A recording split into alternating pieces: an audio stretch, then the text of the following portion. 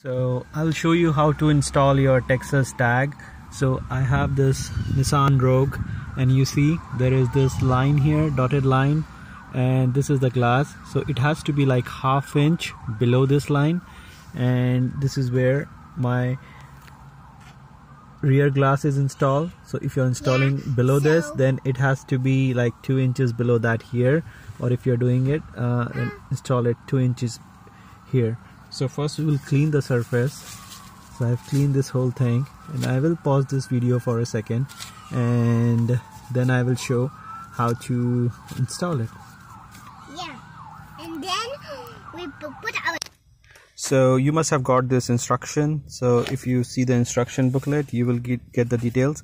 So it is installing 3 step. First you find the spot, you clean it, and then this is where your Texas tag should go, and this is the place like they are mentioning here how you want to do it.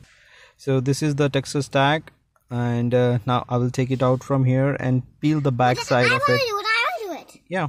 Okay, so we peeled out the tag from the card. So this is the back part, and now you have to peel this from here, and then it goes there. Let me do it. Now. So now we have peeled it, and this is how it looks like. This is the part actually sticks on your glass. So now we will install it, the place where I showed. So that's how it looks like, and this is where we put it.